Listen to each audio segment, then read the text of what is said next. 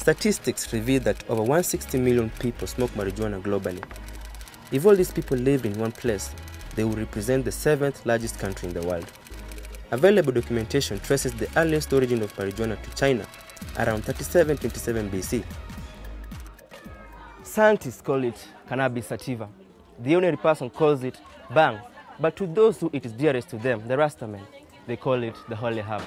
We've been crisscrossing streets regardless of the risk factors involved, our main aim being to demystify this weed called marijuana. In the course of our investigation, we were able to discover two contrasting phenomena of marijuana use: what the Rastafarian culture keeper believes of the weed, and also what the ordinary user take it for. We followed one of the users to find out how they obtain and use the drug. However, we could not get to the dealers on camera because of their unwillingness to be identified. Haitishingi hivyo madhara. Unakuja tu kaa yako, ulikuwa umekesha hapa nini? Hapana. Na kisu ni nani kisu? Hapana. Niko sawa, sina kitu yoyote. Yote za mchezo mleta hapa. In the world, many governments have legalized the use and possession of marijuana. However, unlike other drug users, marijuana users have quite unique reasons for its use. Akushi za zingine natukoleanga kama mzee unafikiria sana. Ona ukikula unaacha kuwaza sana. Hii ni mzuri, ukienda kulala lazima ukule yako. Ukiamuka unajifungua na hii. You know, I man respect herb and I man respect kush, you know. When people smoke kush, many of them misuse it. But I man use it wisely as a bobo shanty, you know. Every time me smoke herb, me do me works perfect. Some smoke it, some grind to sniff, some boil and drink. But all in all, cannabis is one of the most famous illegal drugs used on a daily basis globally. The Rastaman gives several reasons for marijuana use, ranging from medical to spiritual.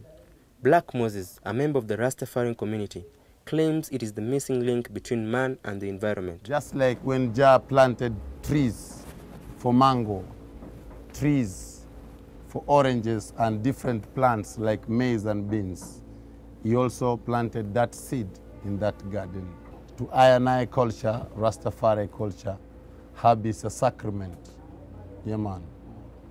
It's an incense that we burn when we are in prayer. It is good for children, good for father, good for mother, good for all ages, because it is the healing of the nation. Yeah, man. You see, there is so many uses of it. It is not only the Rasta who displays affection toward the herb.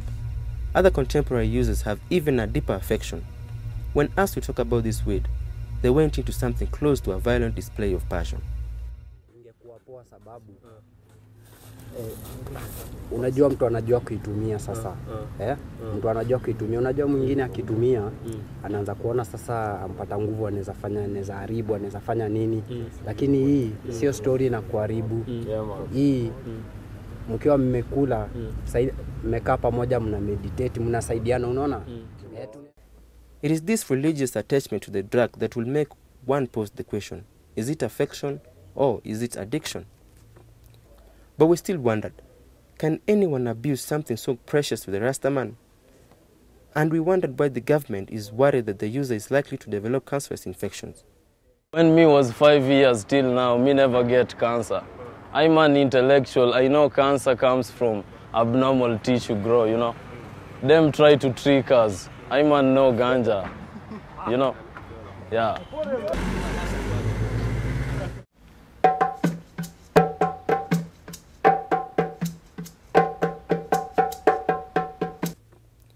The Rastaman claims the herb is for inspiration, meditation, and healing of the nation. It is also noticeable that there is a close relationship between users and their line of work. Some artists attribute excellence in their work to marijuana use. Me smoke too, nenda na do my music, because nakuwa more creative, nakuanga, and when I'm under influence nakuanga niko, I have that courage, I have everything, as in, nasikia tu niko poa, niko comfortable, I can do my thing vizuri, unajua. Nachukulianga tu kama poa juu nikichukua hiyo kitu wao nafanyanga job mzuri, hata na job nafanya kazi mzuri, na niwekanga mastimu yangu poa. Even as controversy grows by the day as to whether marijuana should be legalized, it is apparent that no form of debate can change the perspective of the user.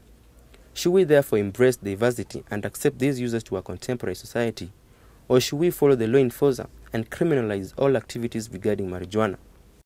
For so long, people have been fighting this seed. While it is not man-made, it is Jah creation. So the reason why they are fighting it, it is because it brings people together.